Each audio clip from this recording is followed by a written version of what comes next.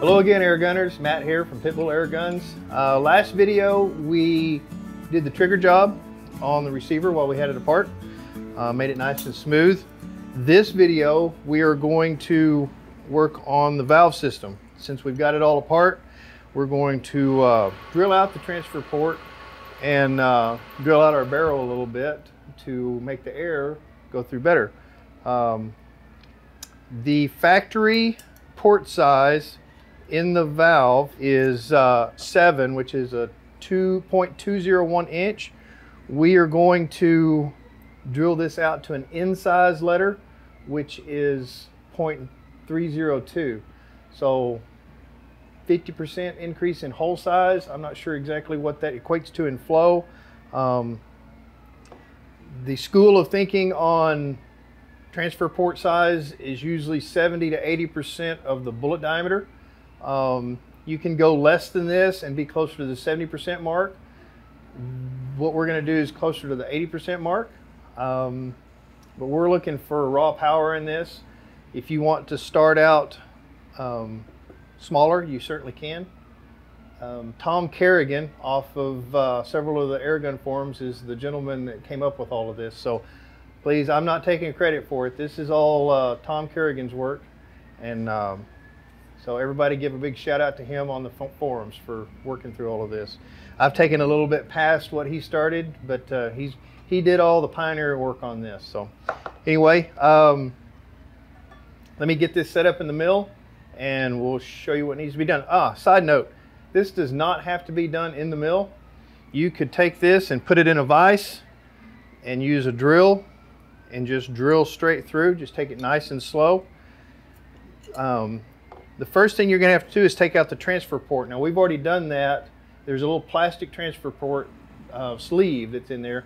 We've already done that when we did the teardown. So go back and watch that video if you need to. But the hole size that's in there when we're done is a really good fit for that in-size drill bit. Let's see.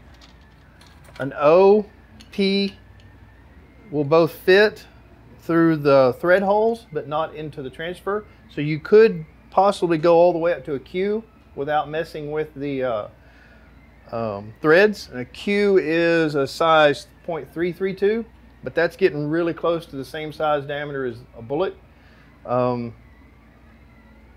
A pellet would probably not work in that. You'd probably damage the pellet. If you were shooting long bullets, you know, 130 grain, 120 grain or better, especially like those big 174 grains, things like that, you'd probably be okay, but you would still take a chance on having some problems. So the 301 is the in-size letter is still a good size, and it fits right in the transfer port hole.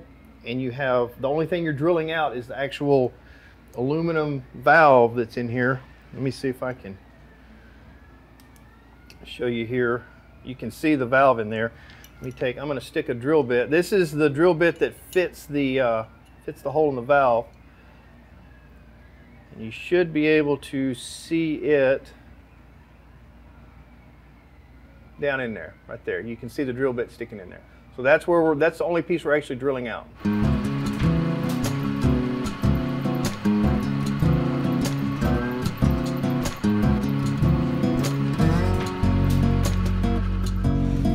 Okay, on a side note, if you look at the depth of that drill bit, you want to make sure that you don't go any deeper than that. If you do, it could damage the bottom of the valve. Okay, so we've drilled out our valve.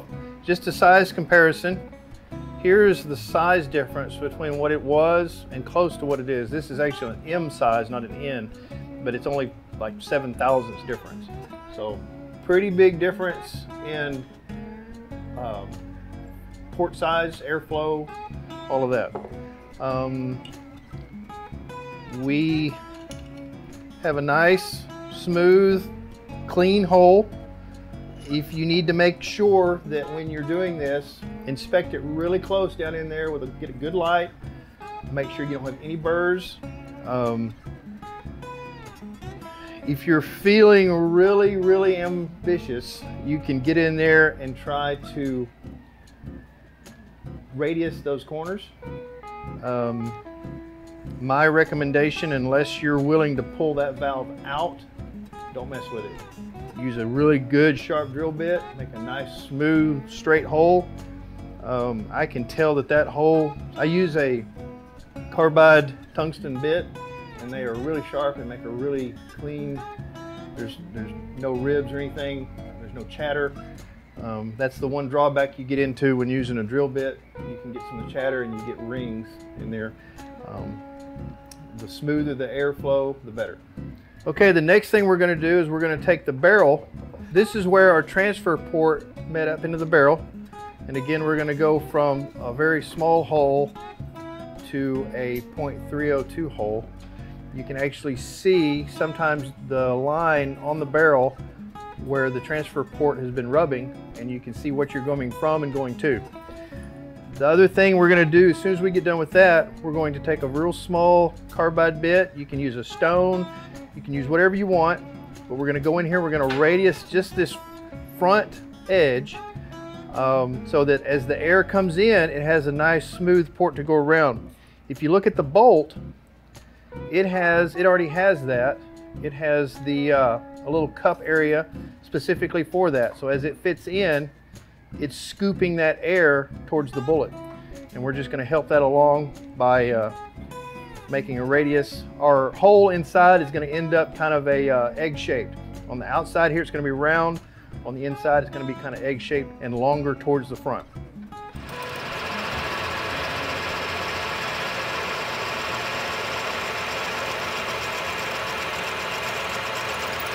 Okay, we've got our barrel drilled to the size that we need. Now we are going to, well, one thing. So you can see how the transfer port, let's see if we can get that. Hopefully you can see that. I'm not sure if you can. You can see how the radius lines up with that transfer port really nice. So again, we're going to take our small little carbide bit, and we're going to come in here and we're going to radius this corner just a little bit. And it looks pretty hard to do when you start, but as you start taking this front edge material down, you'll be amazed at how far you can get around there. Okay, we're back in our fixture, in our vise. I've got it fairly loosely attached so I can rotate it and do what I need. Some of you guys that are very observant will notice that the O-ring is still in the breech. I'm going to change that out. I have a better O-ring, a 90 durometer O-ring that we put in there anyway. And so I'm using that just to protect myself so I don't hit that area on accident. It'll be just a stop for me. I haven't done it yet, but it's better to be safe than sorry, right? So here we go.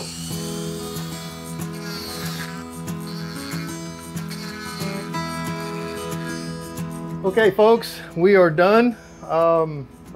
Just so you can see, I still have to clean up and get all the metal shavings out of everything. We need to clean this up, but that's pretty self-evident. You go out and make sure you get all the metal shavings out of there. The next thing we're going to do, and I probably won't show it on camera because it's basically just a lot of stroking, but get you some barrel polish and polish up inside in the barrel. There's other things that you can do, but we're getting into nitpicky stuff now. But anyway, you can see, I don't know if the cameraman can get in there and see how much more area we have. Maybe we can do a before and after comparison and really see how much more area we have for air to flow.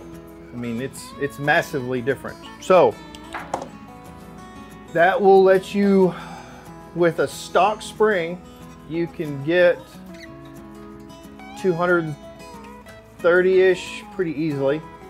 If you put a spacer on your spring, a little 1/4 inch spacer at the bottom of the spring, you can hit 260 foot-pounds of energy pretty easily.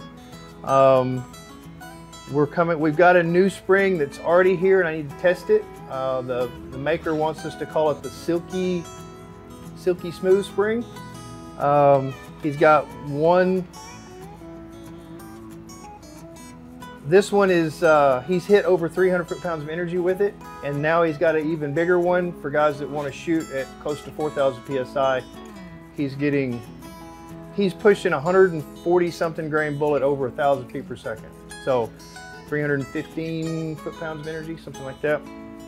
And that's not to even mention what you could do with helium. So we're uncharted territory here. So I have some helium, and I promise you we will try it. So I think that's it for now. We'll come up with our next lesson soon. Stay tuned, and thanks for watching. Have a blessed day.